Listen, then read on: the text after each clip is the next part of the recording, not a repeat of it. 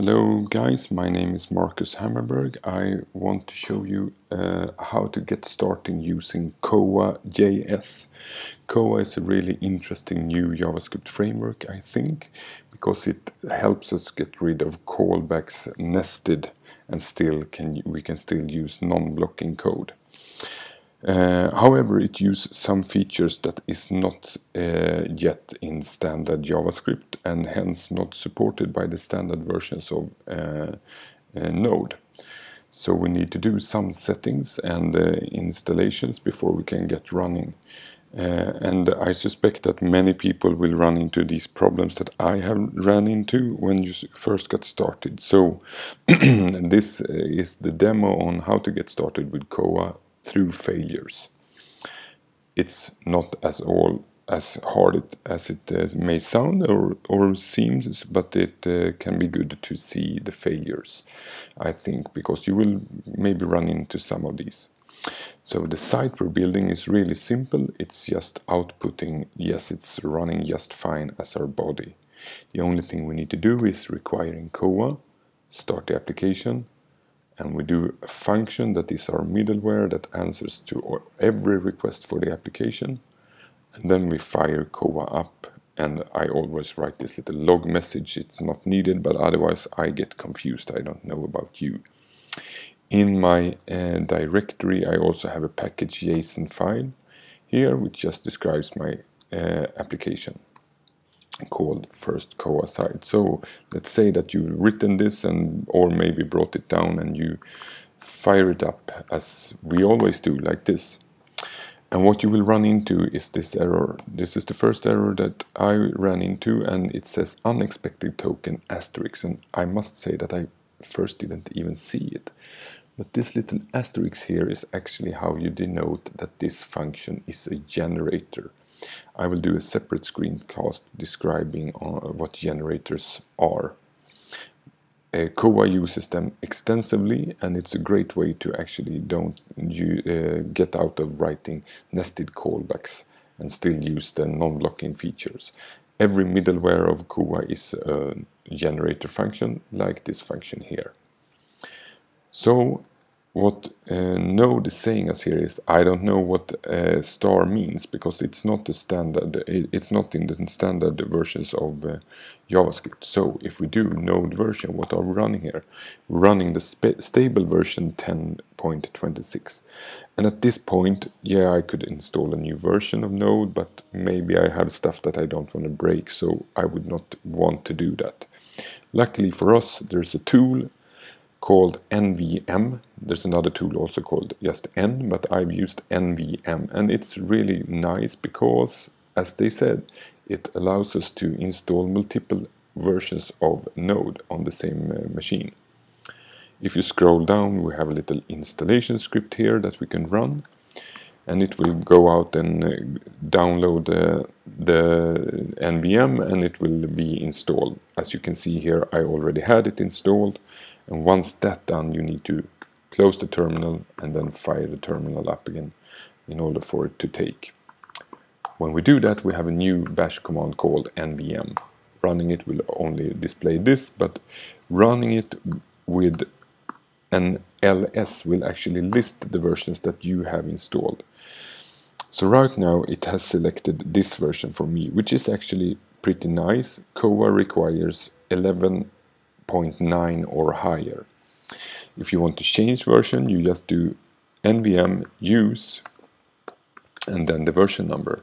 So let's go, that's the latest stable version of Node, and you can see we're now using Node 11.12. So if I do Node version now, what version am I running Node? It's 11.12. That's really good. It's about above 11.9, so we're fine. Once again, let's try to run our site.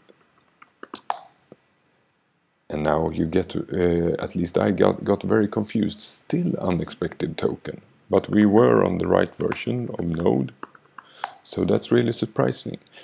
However, there is one more thing that we need to do, because we need to tell Node that I'm planning to use these new features that is hidden under the suspicious name Harmony. So let's do something like this: node dash dash harmony, and then the file that tells Node use the harmony flag. Use the harmony features, among them are generators. So if we do that, it fails again. And this is simple because we forgot to install Koa, right? So we need to install the package. It's just like any old Node package. So we do npm install Koa, and then of course we save it to our package.json file. That goes out and grabs it from npm.js.org, and now we have the site. Now we have the package locally, so you can see it also created the Node modules for us. So we try again, node harmony app.js, and this time it actually works. And if we now hit localhost 3000, we get this. So that's fine. We're now up and running. The Koa is installed, and we're using it. So if you don't want to do anything more than this, you can stop the video now. However, what I have come to do is I always forget to write that flag. So I usually do a start script in my package.json file. So adding a scripts node that package that npm init will add for you, and then within that add a script called start, and here you simply paste in that script. I think this is better because, clearing the screen again, now you can just do npm start and it fires up the application just as before. But we can do better still, because if we want to change stuff here now, in fact, you know, the smallest possible application for Koa looks like this. So if we will want to do that now, we need to stop the site like I just did, and then save the file and reload. So we can, there's a tool that can help us do that. It's called nodemon. So let's do npm install nodemon and save that reference in our package file. In the meantime, we can change the package, the start script. So we will now use our local node modules nodemon, where it will end up, bin nodemon js. That's the file. It will use the harmony flag, and it will watch changes in this file.